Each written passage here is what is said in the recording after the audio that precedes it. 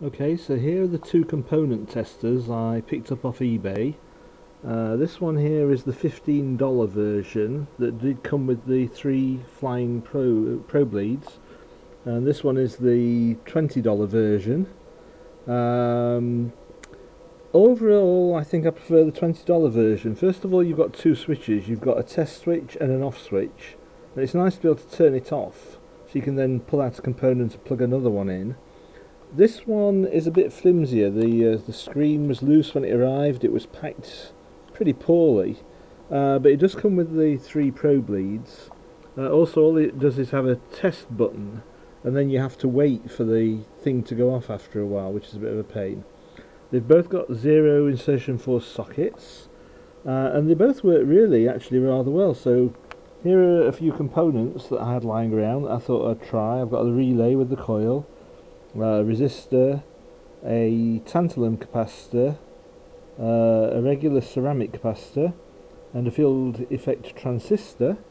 So let's take this capacitor, which is 10 microfarads. So we put in the socket, press down the 0 insertion force socket, and press the test button, and then we wait to see what it says.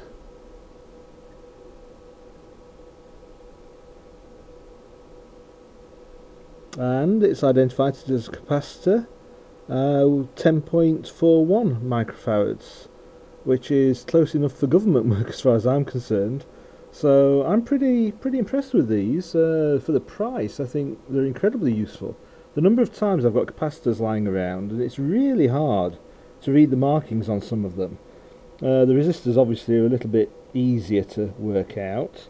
Let's try the transistor. So drop the transistor in there. Oops. Press the socket down. Press test.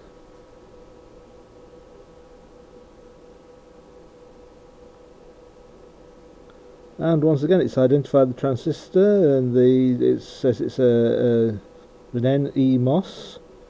The VT is 2.5 volts. And it identifies the pins for the gate, the source and the drain.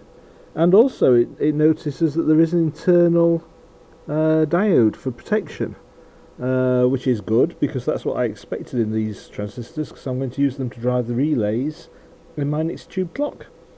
And this one also turns itself off if you don't press the test button yourself. So I've actually worked with these other components, the coil and the tantalum capacitor and everything. And both of them do a very serviceable job. Like I said, $15, and you get the pro bleeds. This is a really good deal.